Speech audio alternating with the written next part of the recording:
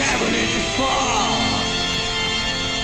without a home, but not without. We are back on Taking Care of Business with our in-studio guests, Jeremy Staat and Wesley Barrientos. Did I get it right that time, Jeremy? You did, finally. Okay. After, what was it, 5 takes? I tell you what, my mom's Dutch. She wants a copy of this, and she is really going to read me the riot act for mispronouncing your name. That's good. She should. I can hear it coming. It's a Marine thing. It's a Marine thing. Okay, here we go again.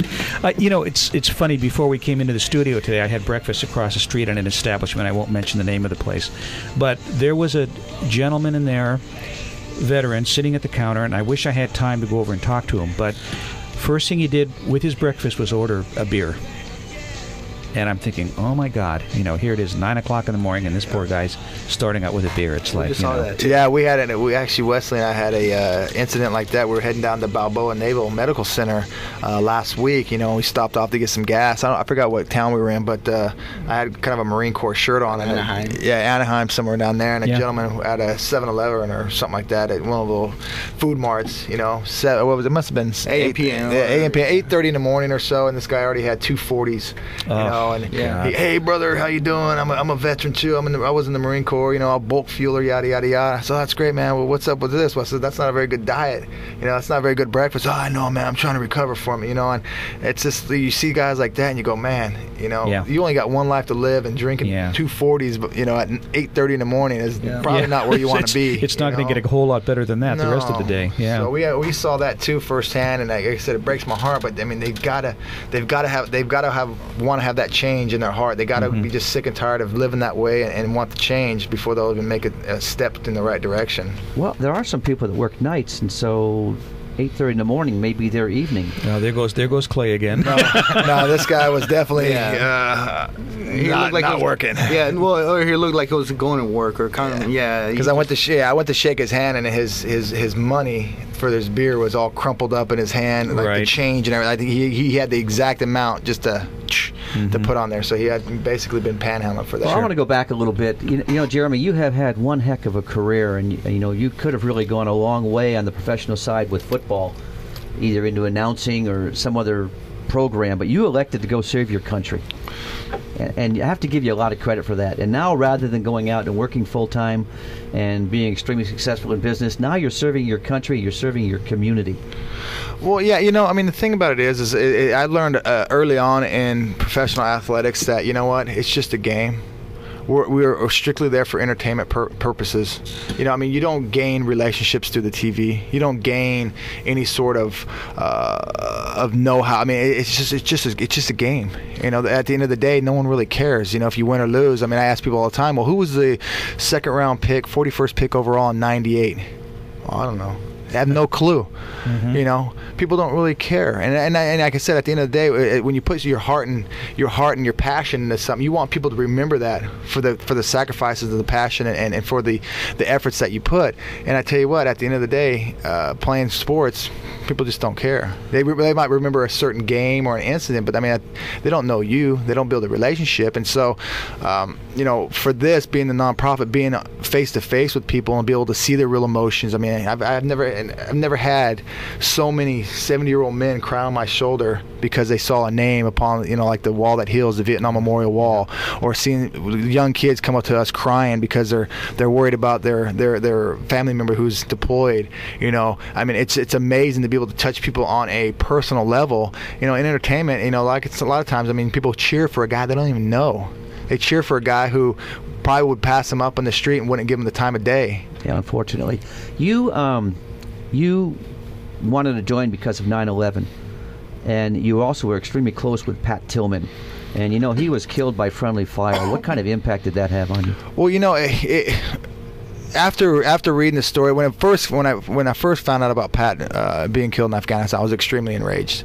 I was mad. I felt like I needed to be there, just like Wesley when he was going back for multiple tours. You have that bond, that friendship, and I felt like I needed to be there because of the incidents that had led up to Pat enlisting. Where I wanted to go enlist after 9/11, I was going to walk away from the NFL in 2001, but Pat talked me back into it and saying, no, you need to get your retirement. You need to get invested in the NFL. Get your retirement. I said, Pat, I don't care about money. we're at war right now. We just lost 3,000 Americans, innocent Americans, for nothing. I want to go fight. And after I found out he was killed by friendly fire, I was kind of like, to me, knowing that they released that sort of information on Memorial Day 2004, they waited a month. And I said, you know what, that would be just like the media or the government to go ahead and try and cover it up first and then release the details 30 days later, Memorial Day. And I said, you know what, there's something wrong with that. And and it literally, from there, it just exploded. Why would they do something like that? They would have been all right if you would have just told them. They knew what happened that day. They knew what happened within the first 48 hours. If they would have just released the information properly instead of trying to cover it up, it wouldn't have drug out that long. Well, we just saw an example recently of people trying to cover something up in the Wiener story. Oh, yeah. You should have been covering that up, There wasn't much to cover, though. That's from what I heard. I haven't seen the pictures. Oh, yes. But apparently Clay has. Oh, yeah. What links are you looking at there, Clay?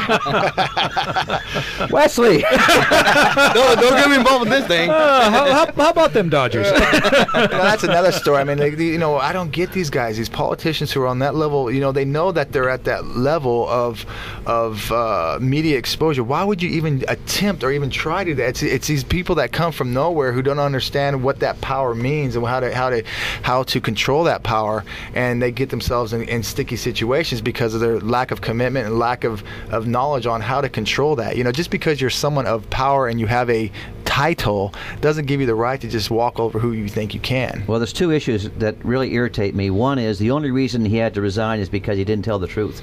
If he'd have told the truth up front, he'd still be in office, number one.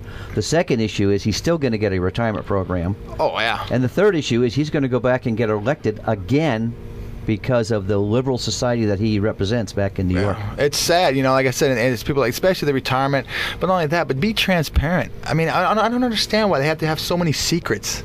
They want to do what's popular instead of what's right, and it's so sad, and that's what kills me about these guys. But, that's here and there. Maybe down the road, maybe I'll run for public office and see if I can be, have brutal honesty up there. I was going to talk to you about that now that you brought that up. So what's this about? Because you've mentioned that before about possibly running for office. I just, like I said, I've just gotten so not negative, but just kind of numb to all this stuff on TV. I actually took my satellite dish down because I got so tired of hearing all the BS. Nobody can be honest, nobody can be truthful, And I said, that's the problem with our politicians is no one's telling the truth.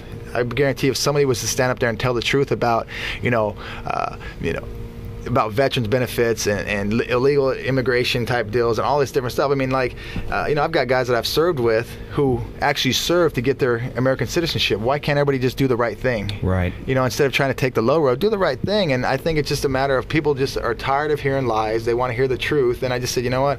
I'm a guy that can't lie. I really don't care. I've done tons of things in my life that I'm ashamed of, but you know what? I'm not going to hide behind them. Well, it'd be hard for you to get elected only because you would tell the truth and you'd vote your conscience, and if you don't vote the party line, you won't last. Yeah, well, that's what I've told people have told me, because I don't walk either line. I just say, you know what?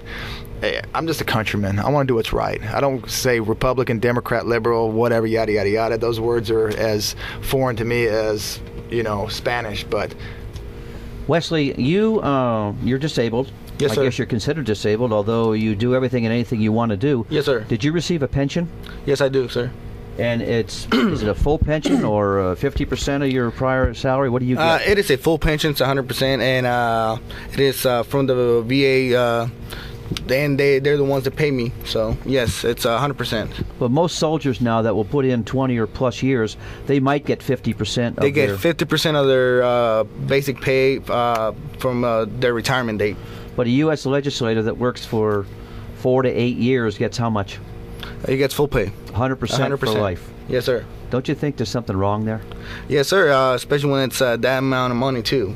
And, not trying to talk down those guys, which I'm not a fan of politicians. I really dislike politicians in general. But, if they want to get that kind of money, why not serve their country too? They're serving. It's the way I think is, if you get elected, you're serving your country, and they don't act like they're serving their country. They should abide by some rules and some regulations, and they don't. They just go in there and they act like it's some kind of a resort. Yeah, exactly. Mm-hmm. And so for me, it's not, it's not fair. And my guys do 20 years or even more, and I go over there and fight, do 5-6 tours of duty, and who knows, and these guys, they just, have fun and take pictures of themselves in the gym. Yeah. Let's pick up on that. He's watching my links. I'm not going to touch that, Jeremy. We'll be back in a minute on Taking Care of Business on Kern Radio Newstalk 1180.